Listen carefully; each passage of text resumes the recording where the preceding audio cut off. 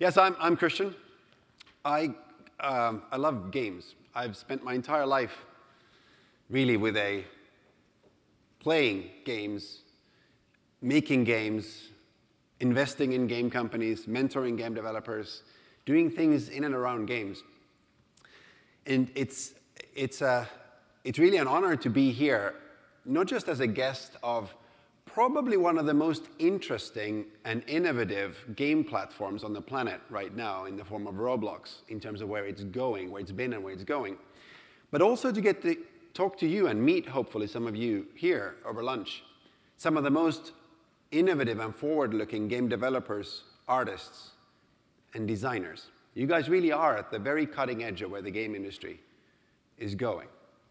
So it's super, super cool to get to be here today. So a tiny bit about me first, and then what I'll do, really, what I'll spend the next 15 minutes on is sharing some of my lessons of spending a career building game companies for the past 20 years. It's really more like 15 years, but what you learn in the game industry is everyone rounds up their numbers a little bit, so I'm going to call it 20 years of building game companies. So yeah, as you heard in the intro, really what I've been doing for 17 or 18 years now is build game companies right at the cutting edge of where gaming is going. Macrospace and then Glue Mobile was at the very, very bleeding edge of mobile games. In fact, the company was created at a time when you couldn't really even download an application onto a mobile phone. And our first games were 65 by 96 pixels, black and white only, 64 kilobytes file size limit for the entire game. So it gives you a sense of kind of where we started at the time. We have been super fortunate to get to build some incredibly successful games, have some incredible failures along the way as well. But what I've learned about myself during that time is I am not the best coder. I learned to code as a kid, but turns out I'm actually pretty bad. I'm certainly not the best artist. I love to draw, but I'm probably a worse artist than I am a developer. And you know, I love design, but then everyone's a designer who's not a designer, right? But what I do end up having really fallen in love with and studied a lot over time is game companies and teams. How does one build a really successful company and a team? What are some of the things that go right and go wrong over the life cycle, if you like, of building a product, not just a product, but building a company? And that's really what I want to share with you over time. So with that,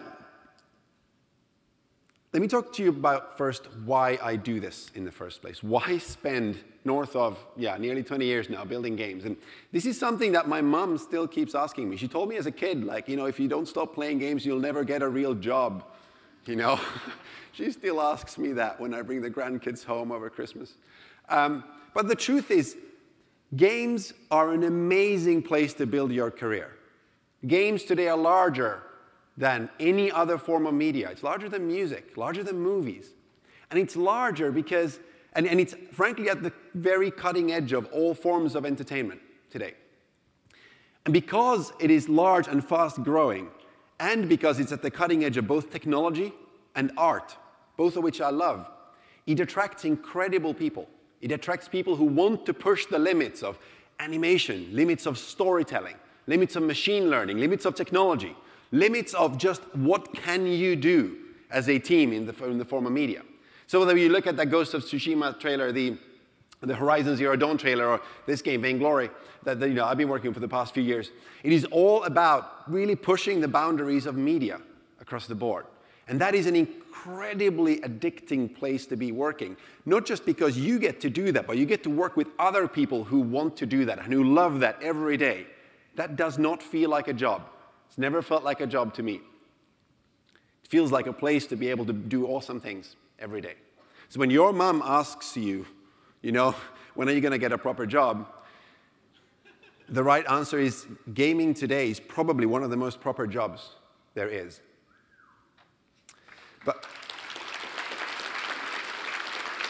And it's probably more obvious to your mom today than it was to my mom when I grew up, because gaming truly has gone mainstream in a massive way since I grew up.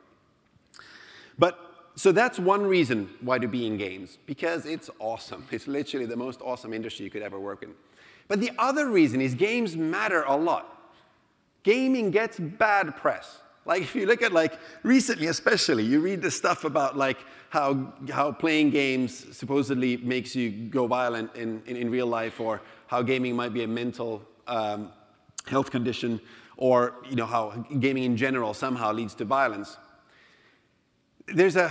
Now, of course, playing anything 24/7 all the time is probably, or doing anything for that matter, exactly 24/7 all the time is probably not good for you, whatever that thing is.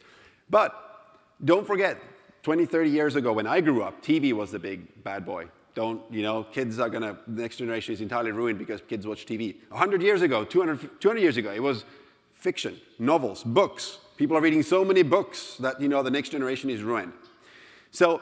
But still, there seems to be this cycle in the human, if you like, history where every generation seems to think that the new cool form of media that the next generation has picked up somehow is going to ruin them.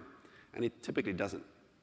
But more importantly, though, the thing that I've found that is really amazing that few people truly understand is how important games are in today's society. The Homo sapiens brain is meant to be with a tribe, is meant to do things together. And in the modern world, digital media sometimes makes us very lonely and alone. Gaming is one of the only ways where people truly can discover their tribe, hang out with their tribe, be together in a way that humans need to be together. Whether that is within a family, whether it's me, playing natural disaster survival with my kids or prison life with my kids, or whether it's my kids finding other friends to play those games with and hanging out for hours that way. Gaming is a really important way. They're sort of the modern campfire that brings people together. Incredibly important for society. Sometimes people can't physically see each other, but they can still be with each other through games like the games that you guys create. So never forget when your mom asks you, because this is her second question, you are really talented, why aren't you out there curing cancer?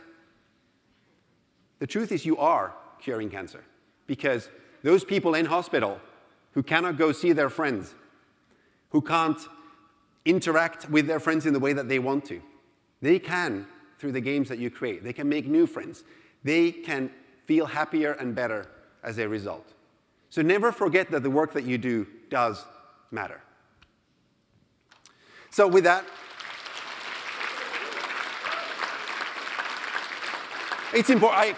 I find it really important. So anyway, so really quick then, 5 lessons of building game companies. These are, I literally was in sitting in your chair building my very first game company, probably about 18, 19 years ago. And these are the things when I was trying to think what shall I tell you guys in 10 minutes, because probably you know more about game development these days than I do. But there are 5 things that really stand out. Firstly, the single most important thing to predict your success in the future for your company, for your team. What do you think it is? Who thinks it's your idea, the idea that you have? Maybe some, not that many. Who thinks it's your technology, the technology that you built, all of that code that you have?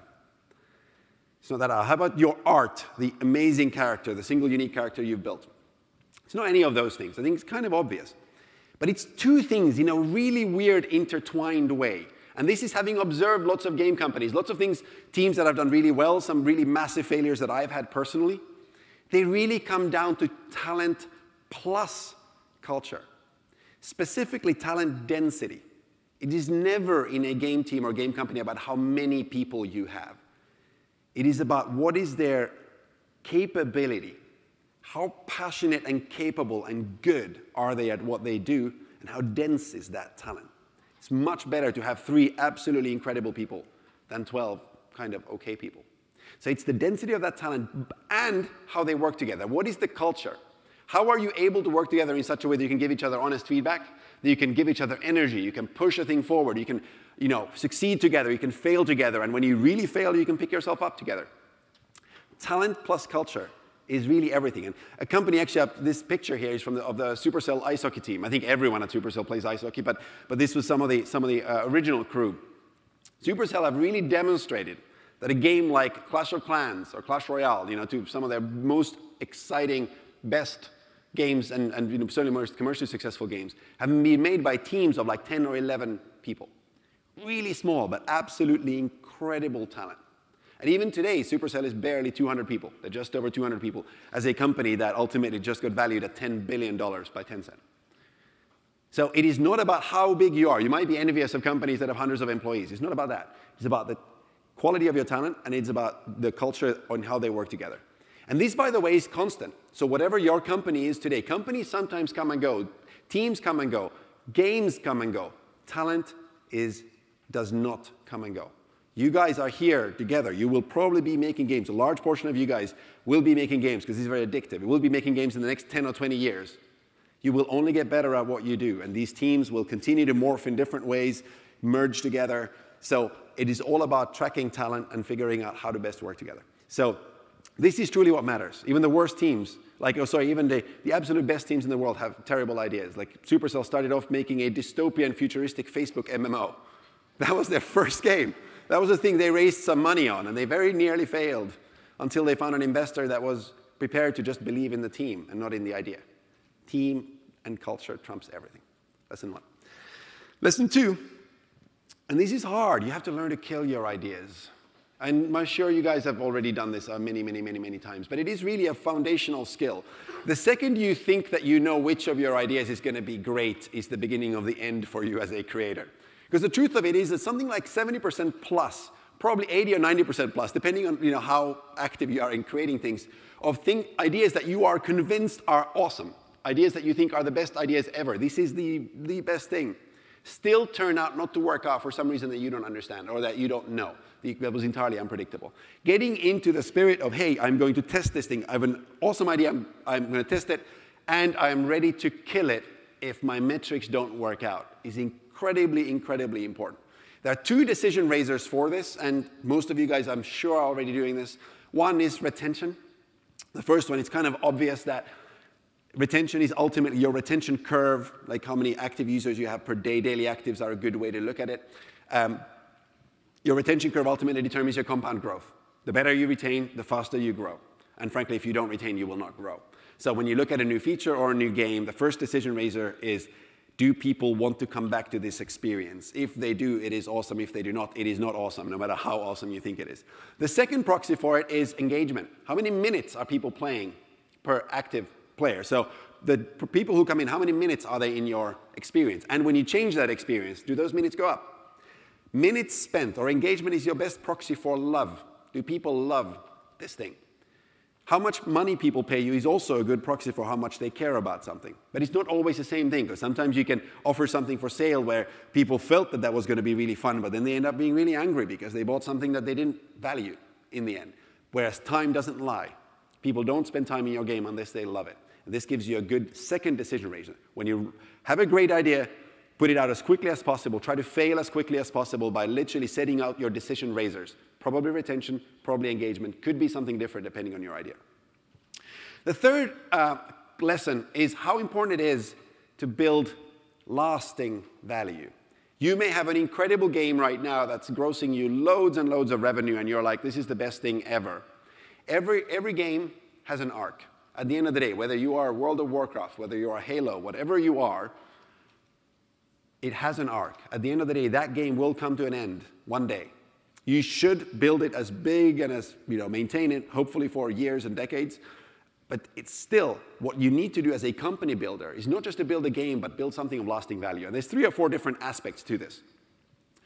One is your team. More than anything, your team and your culture and learning to work better together all the time, attracting better and better people, making sure that your team is amazing and that you can work together well.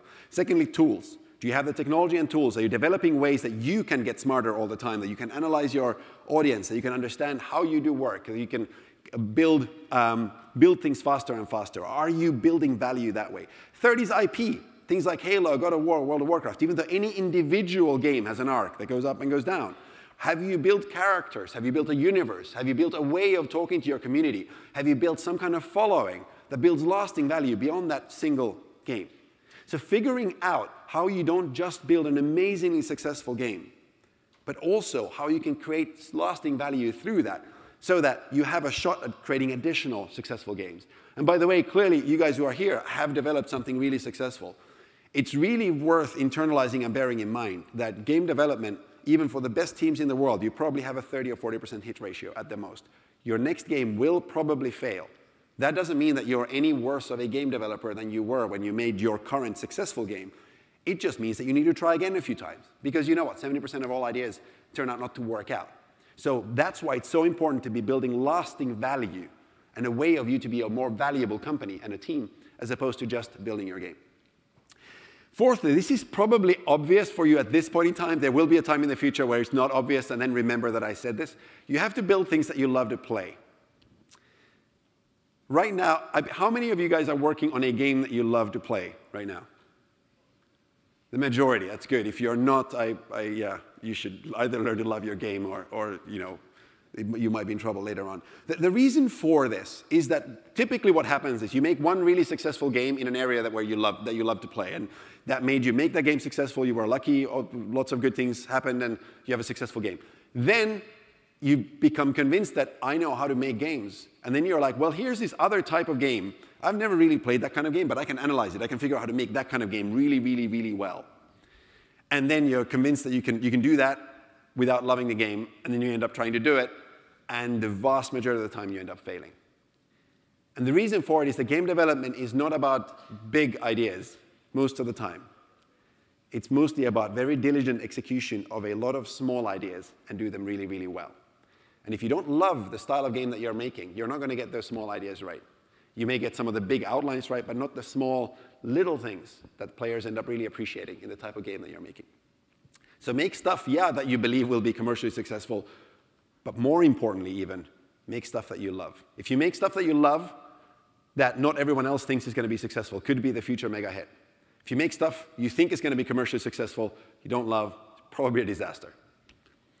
I certainly have had that, because I was once that guy who thought that I can make anything successful. Turns out I really cannot. So there you go. And then finally, how many of you guys grew up or are from outside of the United States? A lot of you. That's super cool. How many of you guys is English not their first language? Yeah, a whole bunch of you guys.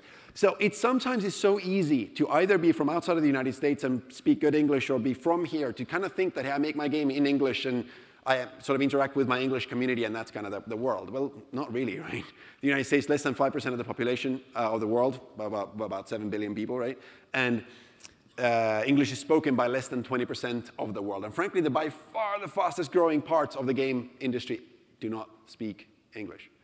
So so being local, it's not just about, I know you guys are going to hear about localization and you know, tools and stuff in that area, but it's not just about being localized and making sure that somebody translates your words.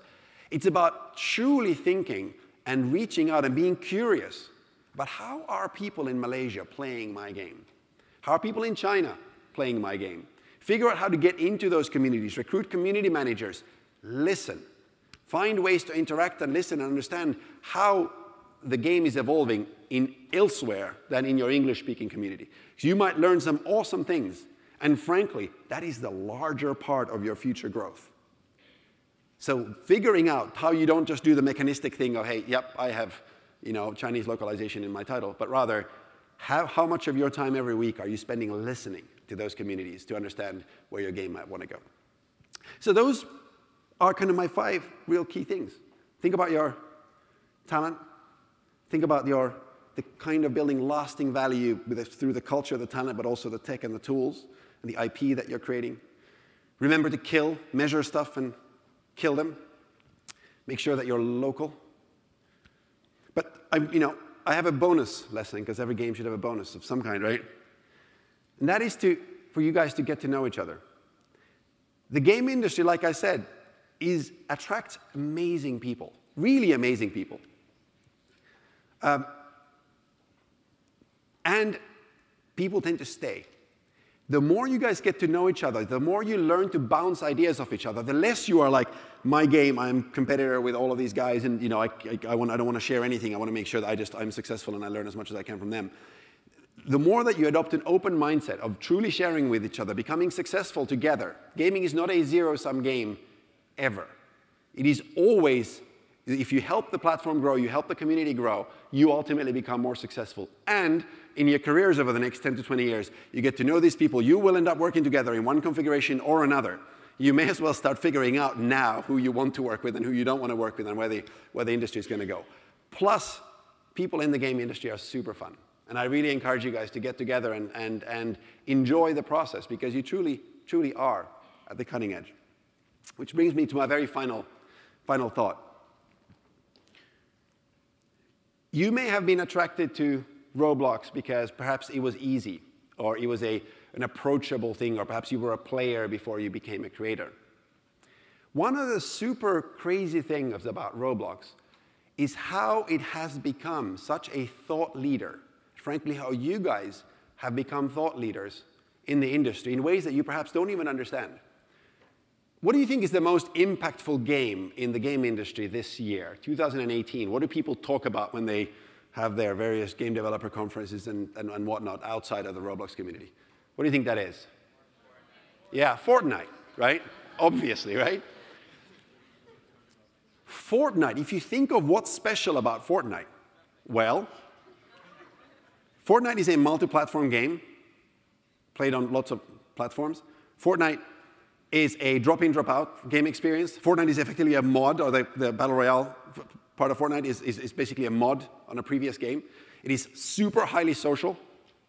It is basically inspired by all the things that you guys do. The amount that Roblox right now, and Roblox developers and specific Roblox games come up in the broader game industry when discussing where bigger console gaming and, and PC gaming and everything else is going is kind of insane. So, by starting your game careers and game-making careers here, as one of the elite Roblox developers, you guys truly are at the cutting edge of the industry. And there truly is no better place where you could be. Your mom's never going to understand that, so don't bother trying to explain that to her. But we know, and that's why I'm so excited to be here. And frankly, I'm going to be around. After this, I'm going to be around over lunch. I would love to meet some of you guys. Like I said, I love helping out teams if I can. I've been a pretty active investor in game companies and in other ways helping out teams in any way, shape, or form. You guys are in an incredible place. You should be proud of what you've achieved to date, but know that you have an incredible career in front of you. Thank you very much.